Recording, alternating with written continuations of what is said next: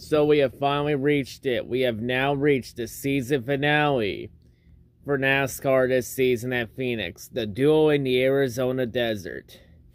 So we have 3 championships on the line this year weekend. And yes, even though the ARCA title champion will be crowned in ARCA West this year, it's pretty much set that Jake Drew's winning that title. Because all Jake Drew has to do is start the car and he's the champion in Phoenix. Hey, sometimes that happens. Like, not every fucking season under season-long points format is going to be like F1 from 2021 last year. Like, when it's your year, it's your year. But anyway, we have 3 championships up for grabs, so let's take a look at all 3. So yeah, anyway, show me the Final 4 for the Truck Series this year.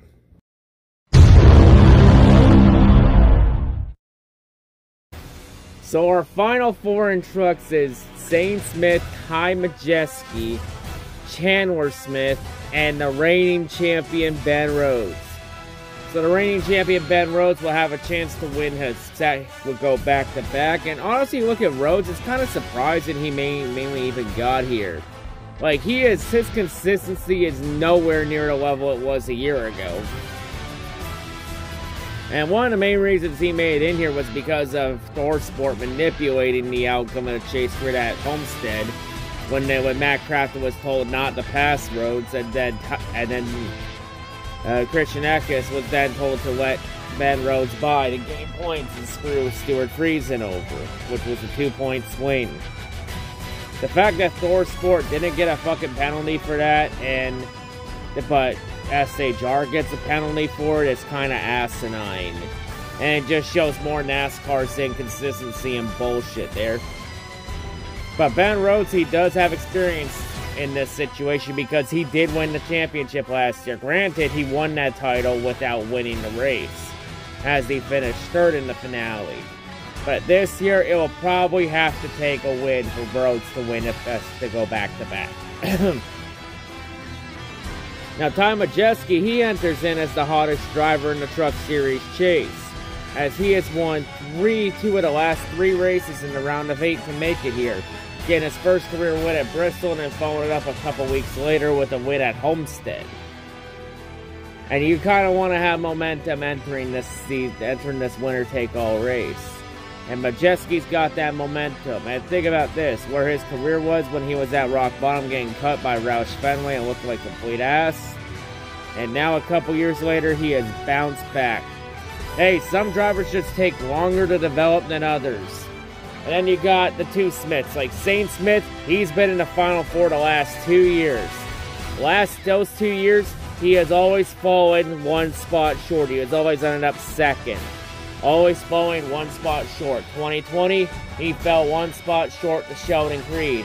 Last year, he fell 1 spot short to Ben Rhodes. It's 3rd time the charm for Zane Smith.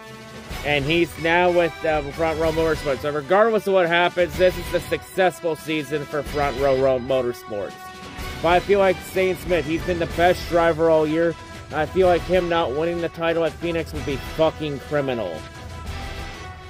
But Zane Smith has been very consistent. He just hasn't won yet. But maybe now when it matters the most, Zane Smith can finally show up. Like, he's been close a couple years. Is this the year he finally gets over that hump in the Truck Series?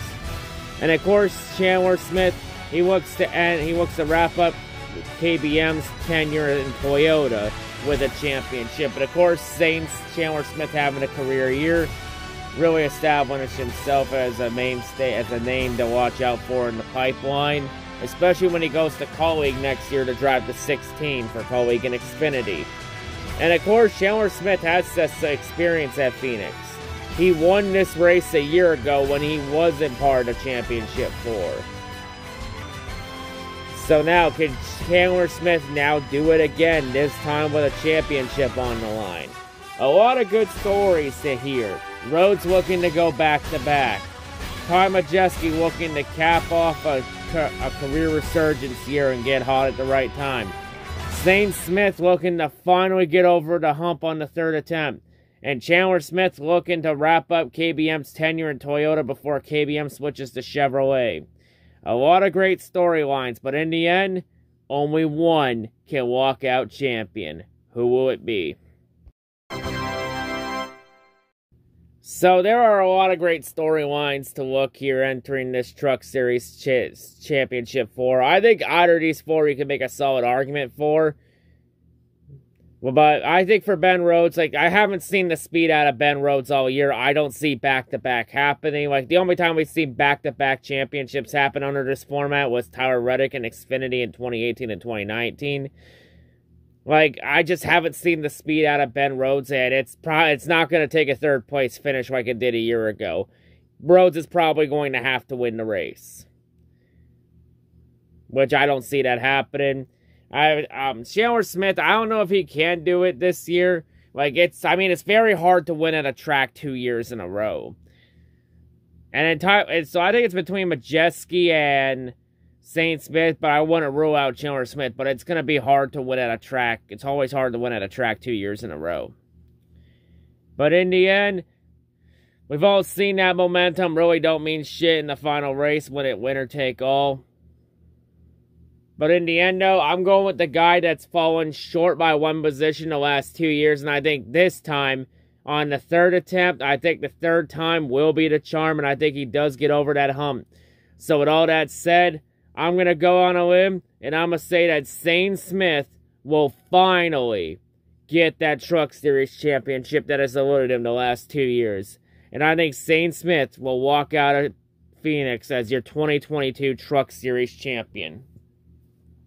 And he also gives Front Row Motorsports their first championship in a NASCAR sanctioned series of any kind.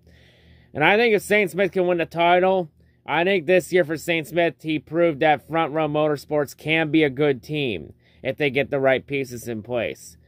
But yeah, now, with the Truck Series now out of here, show me the Final 4 for the Xfinity Series.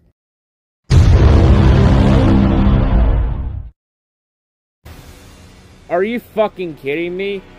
Ty Gibbs versus Junior Motorsports? All the parity we've had this season in all 3 series, and we get this shit as the Final 4? Even after Gibbs' antics this last week? Fuck right off. Like, it's Gibbs versus everybody, which is kind of fucking accurate because it literally is Gibbs versus everybody because the fan base hates him. Every driver in the garage hates him, and it's even gotten to the point where Junior GGR fans want nothing to do with Ty Gibbs, especially the Kyle Busch fans. Like, it is just completely crazy what's going with how much Gibbs has managed to have the fan base turn on him so quickly. But it's mainly Gibbs' own fault for wrecking his own teammate at Martinsville. Like, I think that there just signed his own death warrant. But look at the Final 4 here. Like, of course, Noah Gragson trying to win that first championship. Like, out of these 4, regardless of who wins, someone's guaranteed to win their first Xfinity title. Of course, Noah Gragson has experience at Phoenix. He won this race back in the spring. But it's very hard to sweep both races at a track. And of course, Justin Allgaier, he's been close to championship on a couple occasions, but has always fallen short.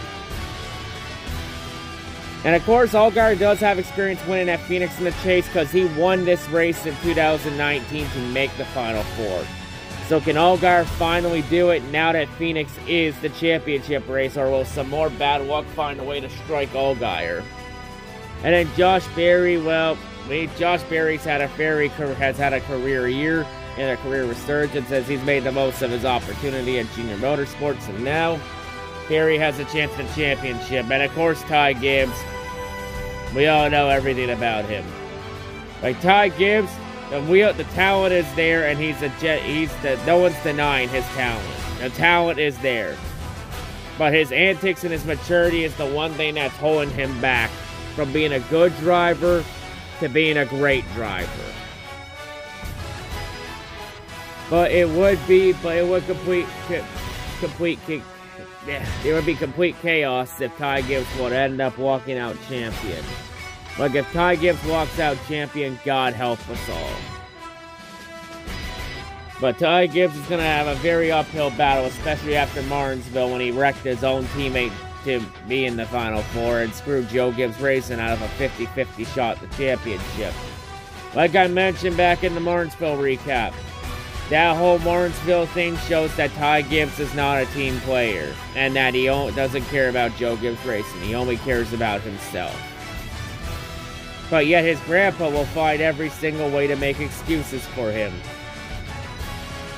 Yeah, Joe Gibbs, you can say all you want that you're going to discipline Ty Gibbs and teach him a lesson this week before Phoenix. It isn't going to stop what's inevitable at Phoenix with Brandon Jones, because Brandon Jones won't give a shit, since he's not going to be with the team next year. And it's going to Junior Motorsports, the team Ty Gibbs is going up against in its Final Four. But out of these 4 drivers, which of these 4 will win this shit show of a championship at Phoenix?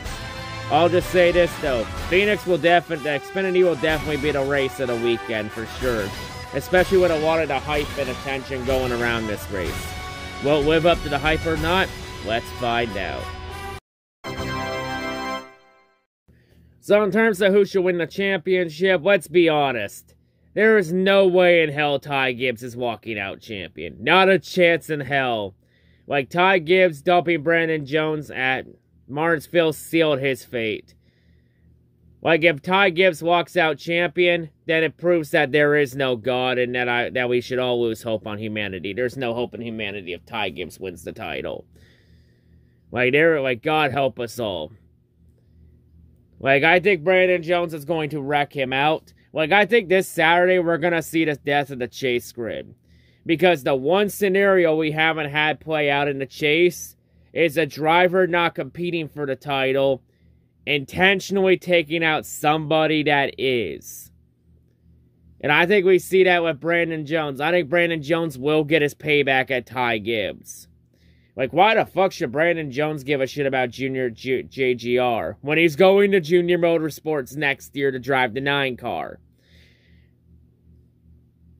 I mean, what's Joe Gibbs Racing going to do if Brandon Jones wrecks Ty Gibbs? Fire him? They already have. Like, Brandon Jones ain't going to be with the team after Saturday.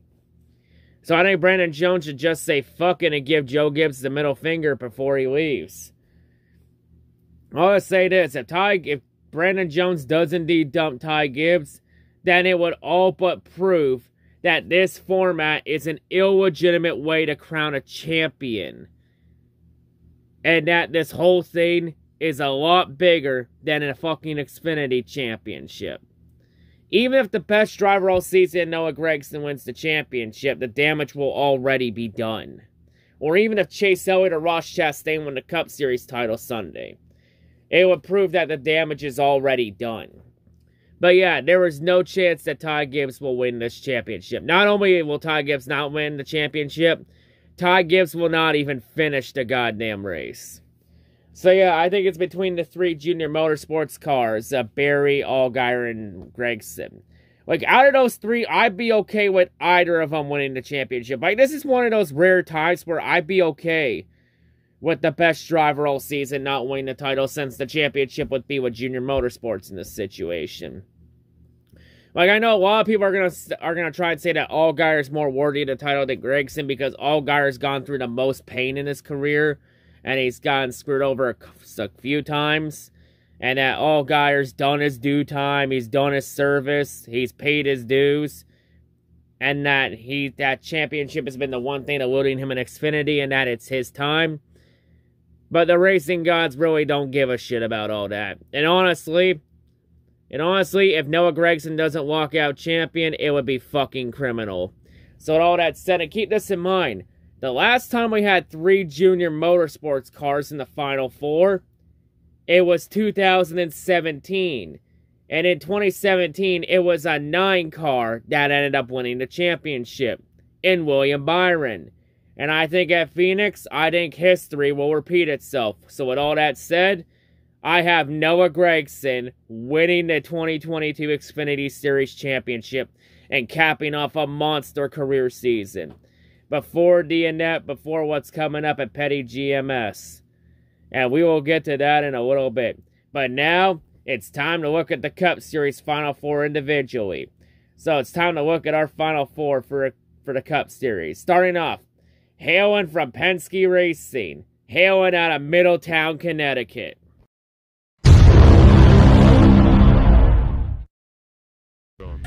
Oh, shocker. Joey Logano making the Final Four again on an even number year. Who could have seen this coming? To be honest, I think anybody that has sensed this pattern knew Logano would be here. Like, he's literally made the Final Four every single even number year under this format. Yeah, all 5 years under this format and even number year, Logano has made it all 5 times. So with this pattern, it means that next year, Logano will be irrelevant and not make the Final Four, since next year is an odd number year. So we'll probably expect Logano to be back here in 2024. But yeah, Logano's had a pretty underrated season. Like, he has 3 wins, but he's been quietly consistent with his season. Like, he's always been very consistent, at least a top 5, top 6 driver all season. But, of course, we all know Logano, he always turns it up and gets hot at the right time in the chase, especially on even number of years, and it happened again. And, of course, we all know Logano, he has his 3 wins. One of them came at Gateway, which is a track of similar configuration, has a lot of similarities to, Phoenix. And Logano has had a lot of good speed this year. Can Logano muster to a championship? Like, Logano's been in the Final Four numerous times. Of course, winning the championship in 2018 when he won the damn war over Martin Truex Jr. And he has experience winning at Phoenix in the chase. Like, he has 2 wins at Phoenix, but only one of them came in the chase. And his 1 win at Phoenix in the chase, it came in 2016. Granted, most of that was Alex Bowman and Kyle Busch making contact with each other and taking Kenseth out, which opened the door for Logano to steal the win. But hey, you gotta take advantage of opportunities when they present itself. So yeah, Logano, he has a chance now to win a 2nd career championship. And of course, the last time Logano was here, it was in 2020. And he had a really good chance to win the championship, until he got passed by Chase Elliott with 43 to go. But can Logano finally win that 2nd title in his career? Or does he fall short at Phoenix once again? The competition won't be that easy. But if anyone can pull a championship out of their ass again, 100% Logano could be the man to pull it out and win the damn war. I mean, it's really tough to say who's been the best driver all year, especially with the amount of parity we've had this year. But could Logano do it here? We'll have to see. But there's still 3 other drivers we have to go over. Because for our next driver, hailing out of Joe Gibbs Racing from Norman, Oklahoma.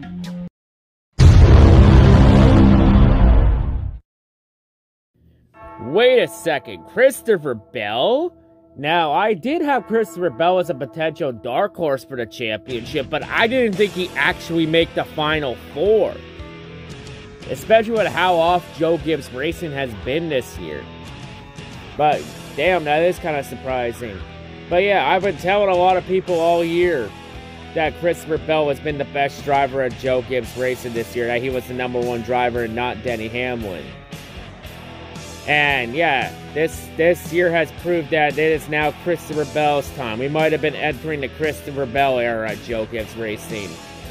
As it seems like with Christopher Bell this year, it seems like it wasn't the car that was the problem this whole time a couple years ago. And that the problem was truly Eric Jones. Time will tell there.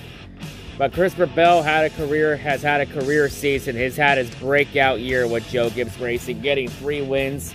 Of course, winning Martinsville last week in a must-win scenario to get in here, and even giving Joe Gibbs Racing their 200 Cup Series win in the process.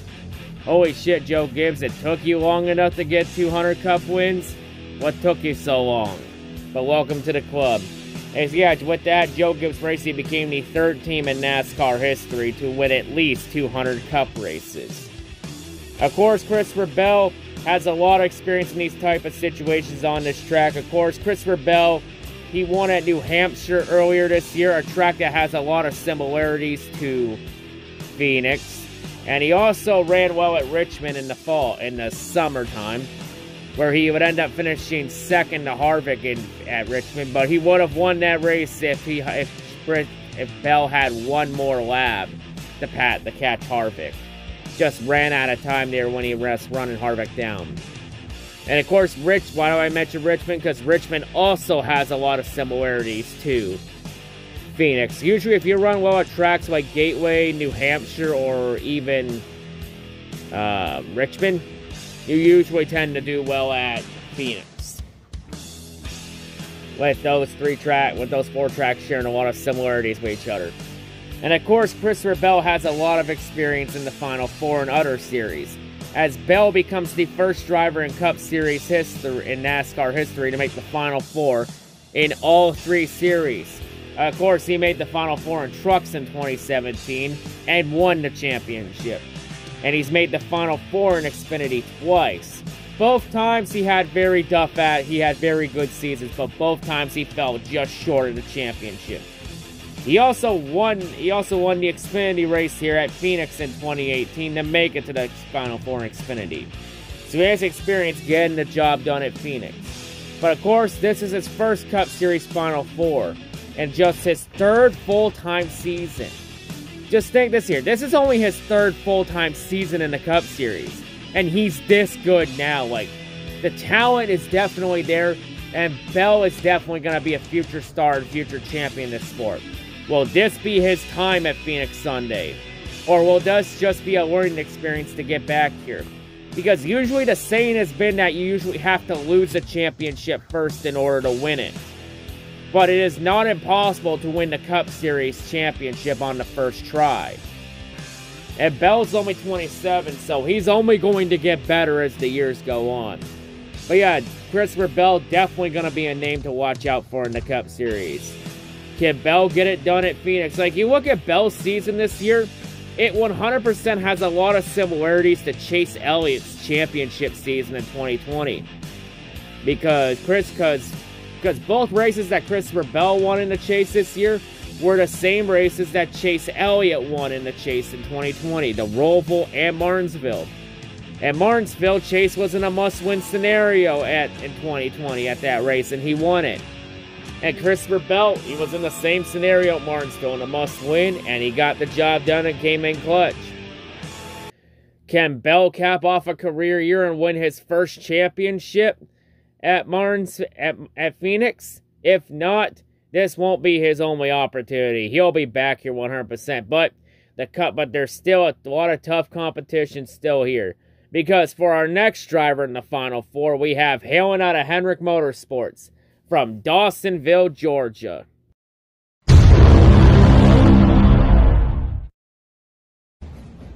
So Chase Elliott is back in the Final Four to have a chance at the championship. And you look at Chase Elliott's season this year, he has established himself with a new identity.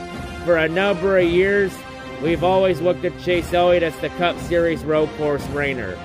This year is a different story, because all 5 of his wins have come on ovals and not road courses.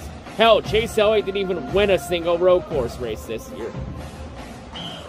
Like, all 5 of Chase's wins have come on 5 different ovals, like winning at tracks like Dover, Nashville, Atlanta. Also winning Pocono, but that Pocono win has an asterisk because he mainly got it off of Kyle Busch and Denny Hamlin being disqualified over a piece of tape on the front of the car. And then winning the Chase race at Talladega. But you look at Chase Elliott this year, Chase Elliott just hasn't had a lot of speed in the Chase. Like, he had a lot of speed in the regular season, but in the Chase, he has been the equivalent of inconsistent. Like, he's been the equivalent of boom or bust this year in the Chase. But he was able to do just enough to make it here. And of course, Chase Elliott, he always runs well at Phoenix. Phoenix being one of his best tracks. And of course, Chase having a lot of experience at Phoenix, because consider this.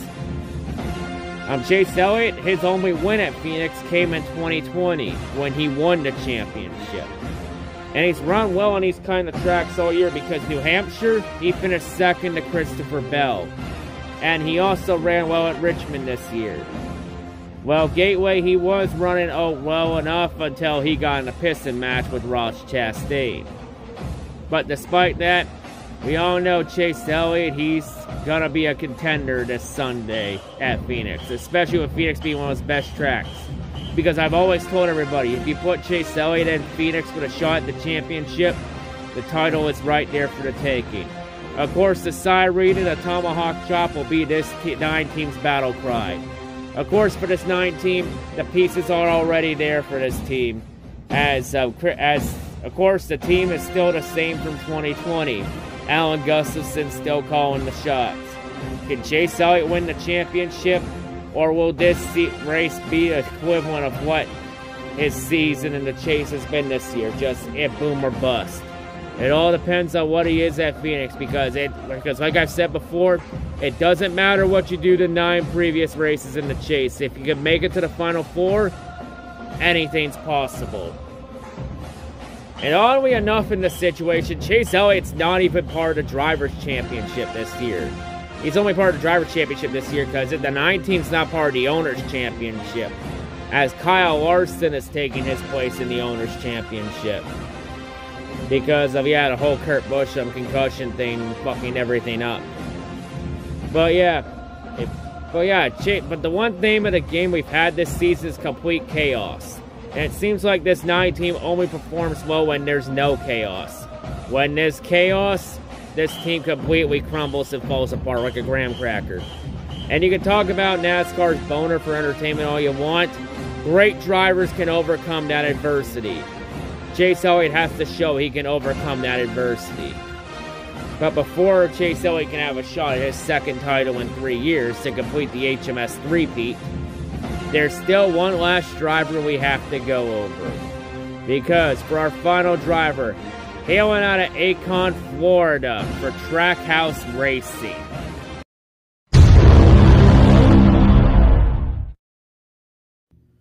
Oh, what a shocker. The final driver in the Final 4 is Ross Chastain? Wait, Chastain didn't get screwed over by the field in the chase? Wow, that is a bit of a shock. So yeah, Ross Chastain, of course, he mainly got in here with that crazy move at Martinsville where he rode the wall at a video game move. The first time in NASCAR history that a video game move actually pulled off. So yeah, Ross Chastain has completed a great upset season. That's a great underdog story, because you look at Ross Chastain's season at the start of the year, his odds of winning the championship at the start of the year was 150 to 1. Like, if you told me at the start of the year that Ross Chastain would be in the Final 4 this year and a contender for the championship, I would have laughed you out of billion and asked what kind of drugs you were on. But here we are. But to understand Ross Chastain's story, we have to go all the way back to when he got his first real opportunity with a real team. All the way back in 2018 in Xfinity. Of course, the early parts of Chastain's career, he was stuck in a bunch of shitmobile rides with Premium Motorsports and JD Motorsports and Xfinity. His driving style rubbed a lot of people in Xfinity and Cup the wrong way, but Chastain never gave a damn.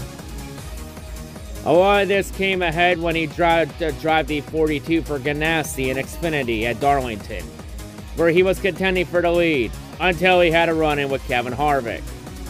And then Harvick got pissed, saying that Chastain would never get another top opportunity in NASCAR ever again.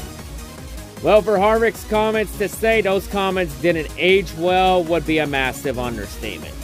And of course, in 2019, Chastain was going to have an opportunity with Chip Ganassi full-time Xfinity, until the FBI raided DC Solar, and that plan completely went out the window. So then Chastain had to restart from scratch, but he would get a chance in 2019 in trucks with Nice Motorsports, where he would have a breakout season and prove that there is some potential and talent with him there, even making the Final 4 in trucks with Nice Motorsports. But he would fall short of the championship to a guy named Matt Crafton that didn't win a single fucking race that season, was pretty irrelevant all year. As, that 2019 season produced the first winless champion in Truck Series history, under a chase format that was designed to put a bigger emphasis on winning over everything else. Of course, Chastain would then go on and would get another opportunity with another top decent Xfinity team in Colleague Racing. Sadly, Chastain was very consistent in that car, but just could not muster a win into it. and just fell short of the Final Four. And then in 2021, he would get an opportunity at Chip Ganassi Racing when the 42 car opened up after Kyle Larson said a gamer word. And then after Larson's road to redemption and Larson going to the 5 car at Hendrick Motorsports, Chastain would get his opportunity in the his old ride in the 42. And last year, we'll just say Chastain had his growing pains, and that was his first season in an actually decent ride in the Cup Series. But he did show some good runs that showed some flashes of potential to maybe be something in the Cup Series. And then we get to this season, his first year with Trackhouse Racing and Trackhouse Racing's second season. Trackhouse decided to go get their guy. Of course, when Trackhouse chose to bring Ross Chastain in over Kurt Busch, a lot of people criticized the move, saying, why would they take an unproven commodity in Ross Chastain instead of a proven one in Kurt Busch? But little did everyone know that Justin Marks bringing in Ross Chastain would be one of the greatest hires this team has had so far in their short history, as Chastain has had a career resurgence here, as he was able to get his first of 2 wins this year at COTA and Talladega. And of course, Chastain get a bit of a reputation for running people over in the Cup Series, but Chastain never just gave a damn, as Chastain has scratched and clawed for everything in his career, and now it has culminated to this moment at Phoenix. Like, you look at Chastain's story, it is very similar to another famous NASCAR Hall of Famer that has had this kind of history. It's a lot of comparables to Dale Earnhardt's career, because Dale Earnhardt, he had to scratch and claw for everything in his career, and his story was relatable to at least a majority of the fan base that have had to scratch and claw for every paycheck in the sport. And Dale Earnhardt's driving style was the driving style that any other person has playing a NASCAR video game. And you look at Ross Chastain's story coming up, it's literally nearly an exact replica of Dale Earnhardt's. Like, Chastain has had to scratch and claw for everything in his career. His story is relatable to every fan and every person in America that's had to scratch and claw for every paycheck. And his driving style looks like the kind of style everyone has when playing a NASCAR video game. Like a lot of people are saying that Chastain is the second coming to Dale Earnhardt. They might actually be onto something. Like, a lot of people have said there may never be another Dale Earnhardt in this sport. But if there's one exception to that, I think Ross Chastain would have to be that exception. So, of course, you look at it, it's Trackhouse's second season, and they have a chance to win their first title. And regardless of what happens, this is a successful season for Trackhouse Racing. Because think of it, this team is this good now. Imagine what this team could be 3 to 5 years from now, once they establish themselves and get all the right pieces in place to be a competitive team. Like, in the terms of what team would be better, Trackhouse or 2311, so far that edge is 100% going to Trackhouse.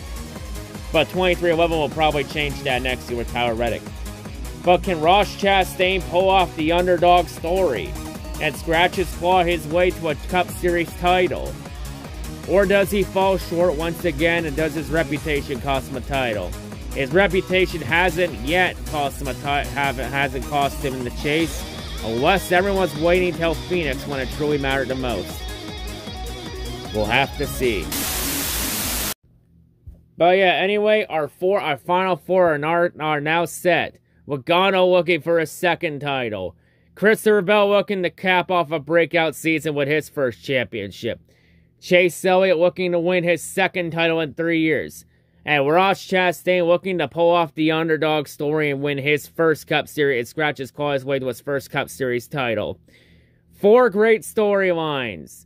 A lot of great outcomes for the championship, but in the end, only one can win the duel in the Arizona desert. Let's roll.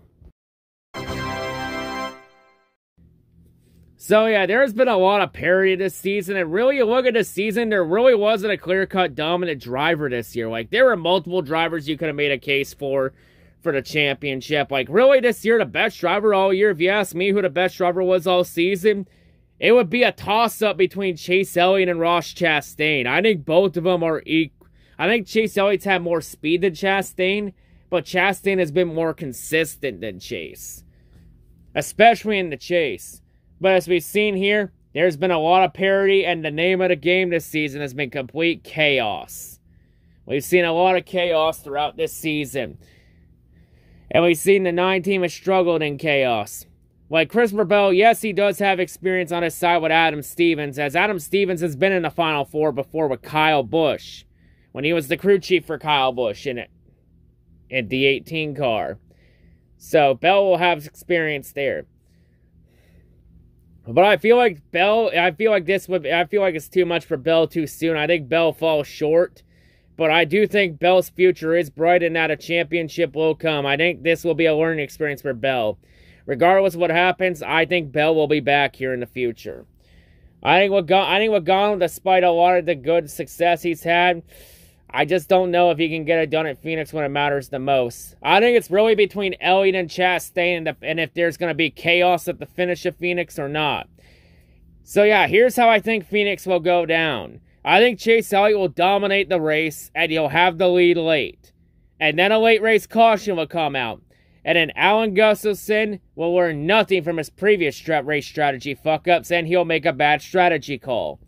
And I think in the end, it opens the door to the one driver that has thrived in chaos. But I should mention here, with the amount of parity we've had this season with this new car, if there was a season where the champion doesn't win the finale this year, it would have to be this season, especially with Kyle Larson in the Final Four for the Owners' Championship. Because, oh yeah, I should mention, there's also a scenario where Larson and Chase Elliott could finish 1-2, and both of them could walk out champion. Yeah, that kind of crazy with how much parity we've had this year, where we could potentially crown 2 champions in one weekend. And usually we don't talk about the Owners' title in the Cup Series, because usually the team that wins the Driver's title usually wins the Owners' title. Like, man, we only talk about the Owners' title for Xfinity and Trucks with all the Cup leeches. But I guess there's an exception this year. But in the end, I'm going with the one driver that's thrived in chaos this year. So with all that said, I am going for it. I think we're going to have the underdog champion this year. I think Ross Chastain is going to come out of nowhere through all the chaos, and Chastain will power his way and scratch and claw his way to his first Cup Series title. Because chaos. And Chastain has been the master of chaos this year. I think Chastain will officially cap off an underdog season and wins his first Cup Series title. But yeah, that's the Cup Series Final Four this year. Will I get any of these right this weekend? We'll have to tune in to find out. But honestly, God help us all if Logano wins another championship. But yeah, there's been a lot. This season's been very fucking crazy. I think we all need a break from NASCAR after this weekend. Yeah, we need a break, because this season has pretty much I think I've been the most worn out this year from this season. But yeah, I'm taking Chastain as my pick for the Cup Series title this year. I just think Chase Elliott's been too inconsistent. I think Chastain thrives better in the late race chaos. But yeah, that's all I gotta say. And I'll see y'all whatever make next, Sam. Wait a minute. Why do I feel the earth shaking underneath my feet? Oh my fucking God.